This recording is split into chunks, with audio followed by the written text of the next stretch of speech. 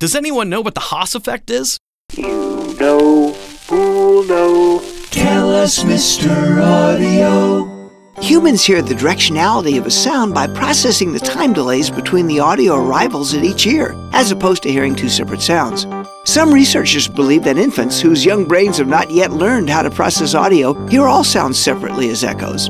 However, at some age, listeners perceive sound as coming from the direction of the first arrival, even if the same sound comes from other directions as well. In fact, a sound coming from another direction arriving within 5 to 30 milliseconds can be up to 10 dB louder than the original, over twice as loud, without the listener perceiving this as a second sound event. This is known as the Precedence Effect and also as the law of first wavefront. And because of the research in 1946 by Dr. Helmut Haas, it's also called the Haas Effect.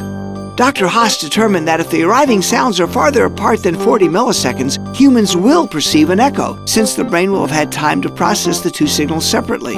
Today, acoustical designers aware of the Haas effect add an additional 10 to 20 milliseconds of delay in the speaker systems of large venues, so that the listener perceives the sound to be coming from the stage, since that sound will arrive before the sound from the speakers. Thanks, Mr. Audio. For more interesting facts about sound, visit Mr. Audio at soundimages.com.